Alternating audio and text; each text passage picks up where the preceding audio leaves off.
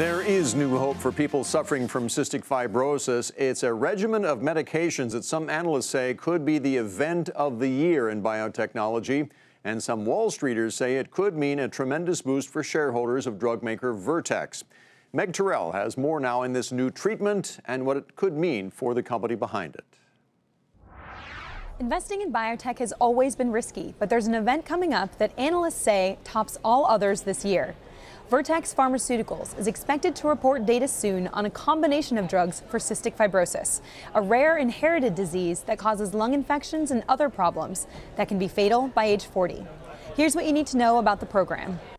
Cystic fibrosis is caused by mutations to a gene known as CFTR.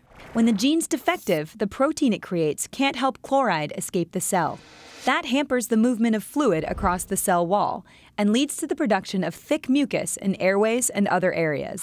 The first medicine to address the genetic root of the disease was Kalydeco, which restores the protein's ability to allow chloride to pass through the cell's membrane. Only about 2,000 patients with CF have mutations that Kalydeco alone can currently help.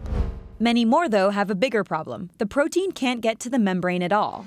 So Vertex is testing another drug, lumacaftor, which aims to help the protein get to the cell wall, where then Kalydeco enables it to open a passage for chloride. The combination of both drugs could help more than 14 times as many people. That bigger patient population also means bigger business, and positive data would be a huge driver for Vertex's stock. It's currently trading around $67, and analysts say positive results could drive the stock up past 100. A negative outcome could plunge it into the 40s. While cystic fibrosis affects few patients, Kalydeco, like other drugs for rare diseases, is priced at about $250,000 a year, and patients take the drug chronically. Kalydeco alone already draws $371 million in annual sales.